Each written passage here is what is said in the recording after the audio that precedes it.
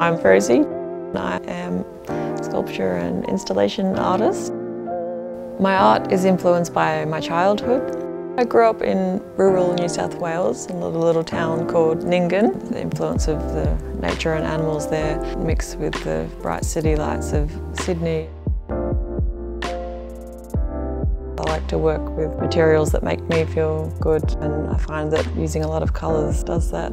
When I step into my studio, it's sort of my escape, my happy zone. It's my way of understanding myself and the world.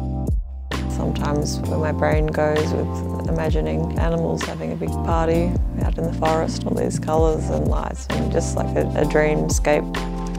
I'm the party eel. That's what I'm trying to do, I guess, is to get people to step out of their reality a little bit.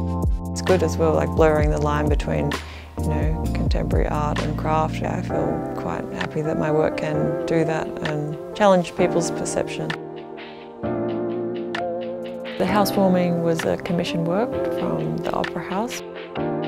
Decided on housewarming for the title as it's the inaugural event for the Centre for Creativity. I started on this project about 6 months ago, so I've been building from my studio. This is the first time my work has been at the Opera House, and I was so excited to make a work for it.